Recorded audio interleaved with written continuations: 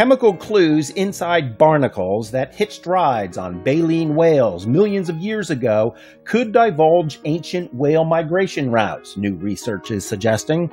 Modern baleen whales migrate thousands of kilometers annually between breeding and feeding grounds, but almost nothing is known about how these epic journeys have changed over time. Patterns of oxygen isotopes in layers of barnacle shells collected from modern beached whales matched known whale migration routes, researchers said on September 25th at the Geological Society of America's annual meeting. 5-million-year-old barnacle fossils have analogous oxygen isotope changes, preliminary results are suggesting. Converting those changes into migration maps, however, will require reconstructing how oxygen isotopes were distributed long ago.